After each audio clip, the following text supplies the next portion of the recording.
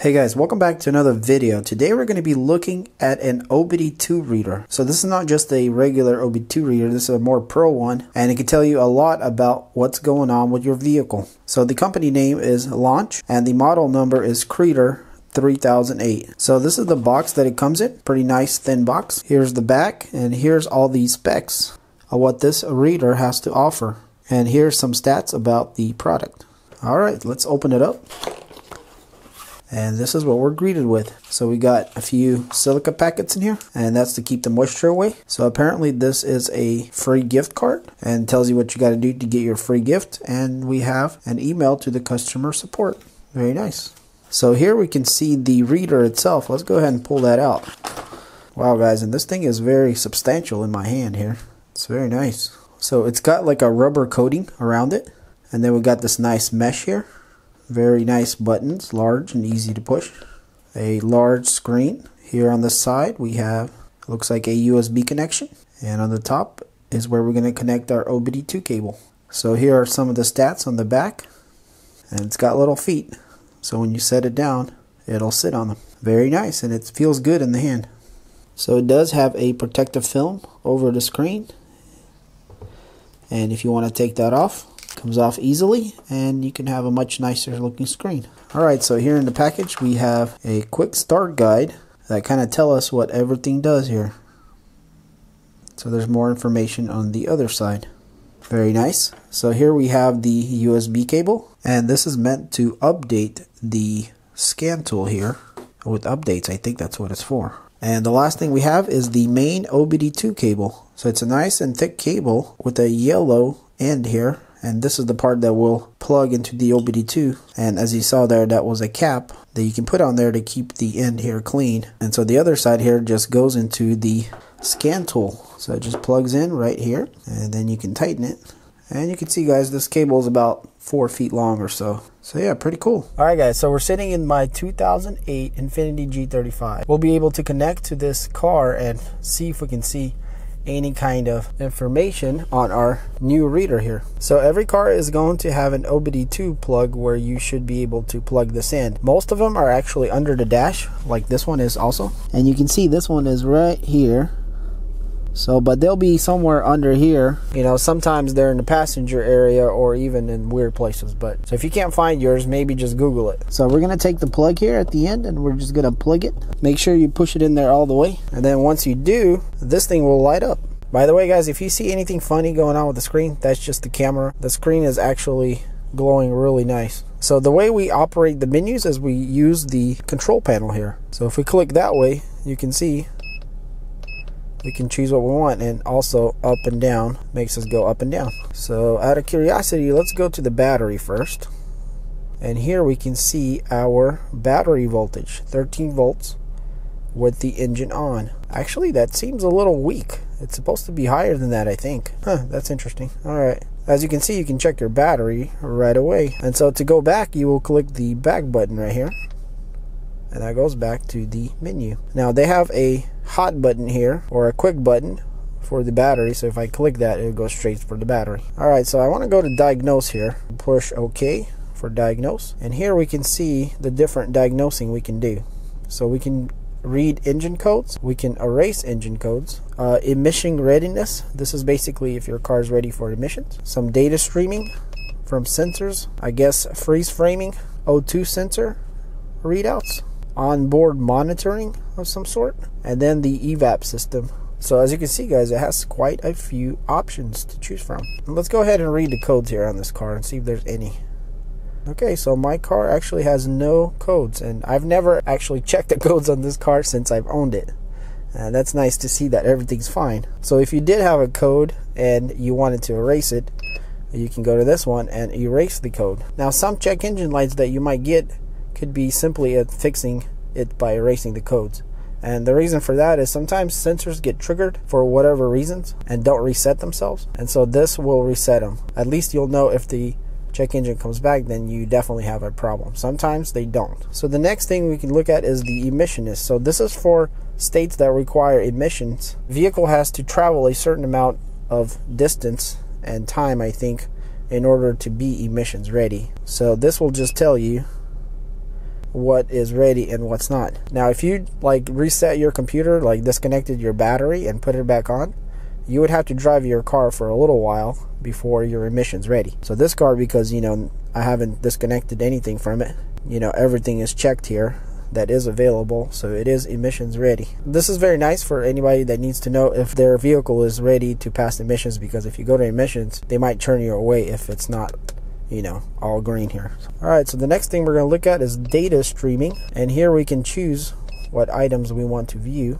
So it's loading the supported for this vehicle, but you can see there's quite a few of them. There's 43 different things that can be data streamed, which is really cool. So here you can find, you know, more specific parameters that you're looking for in a certain sensor. So if we go back, we can select items for data streaming. So let's say we want to calculate the load value. So we'll just try that out. So we'll select it. It selects it with the little check mark here with the V. So we'll go back, and then we can see just that. So if you wanted to pick out just the ones you wanted to look at, you know, you'll be able to just pick those out. So instead of viewing all of them, you can view just the ones you want. And so the last part here is actual graphing. So let's go ahead and do the calculated load again, and we'll go back, and here you can see a graph of the load that's in real time. So I just throttled it up a little bit there. You can see the load jumping up and down. And you can graph all the sensors that are available, and you can see what they're doing. So as you can see, guys, this reader has a lot of interesting functions. Alright, so the next part is freeze frame, and when I clicked on that, it says that the vehicle does not have freeze frame. So the next part is O2 sensors, and here we can check all of our O2 sensors. So we have 4 sensors total. Well, we might have 4. Maybe we only have 2. Let's see. Okay, so it says the vehicle sensor is not supported. Let's try 2. Okay, so yeah, we do have only 2. So there we saw the minimum voltage, and here's the maximum voltage. So if you wanted to look closer at your O2 sensors, it does have this option. So apparently we're both on O2, or the number 2. So it does support cars with 4 oxygen sensors, the ones that does have those. Okay, so this is onboard monitoring. So there's 19 things on my car that you can monitor. So we have misfire. Let's see this number 1 misfire here. Alright, so these are all the things that are monitored, and you can check the data on them. And here's the limits of the data. So this could be very valuable data here if you're looking for a problem and you're trying to figure out what it is. And so the last thing we have here is the EVAP system, and for some reason on my car it says evaporative system leak test failed. So I don't know if it's because it's not compatible with my car, or it actually fails the EVAP system. So alright, and that is all the diagnosing tools that we have here. Alright, so now we're back at the main menu. So we looked at diagnosed, we looked at the battery. Let's look at the review. So there's no record for check engine lights. I think that's what that means, the DTC. So it looks like here you can review data, like the overall data of what's been, I guess, logged. Lookup. Okay, so here you can look up the codes. That's really neat. So let's just make a random code. So the way you do that is you just, let's say it's P and then 0, let's say 100. Let's see what P0100 is. So we'll just push enter.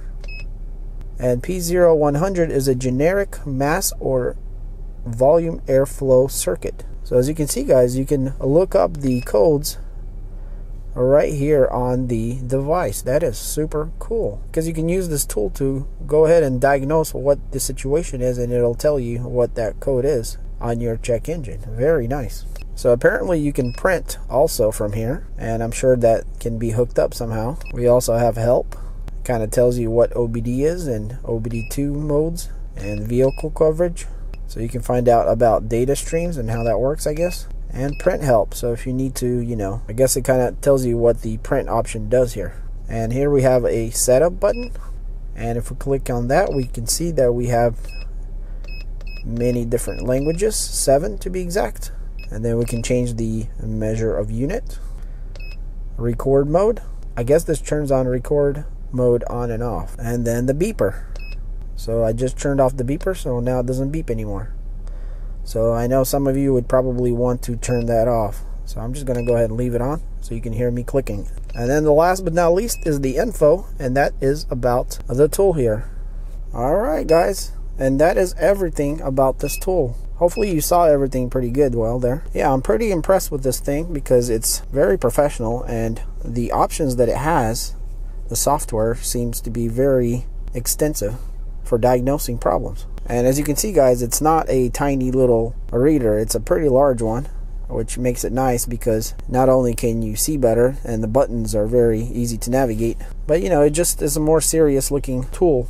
Alright guys, and this is the launch Creader3008. So if you're like me and you just need a good tool for your basic diagnosing of the vehicles that you have, this is an awesome tool. It can definitely give you a lot more information than other similar tools. And if you're a professional and you need something, you know, that you can grab quick and go and check vehicles, customer vehicles and things like that, you know, this is a great option to have for those quick diagnosing times. So overall guys, I would give this thing a thumbs up.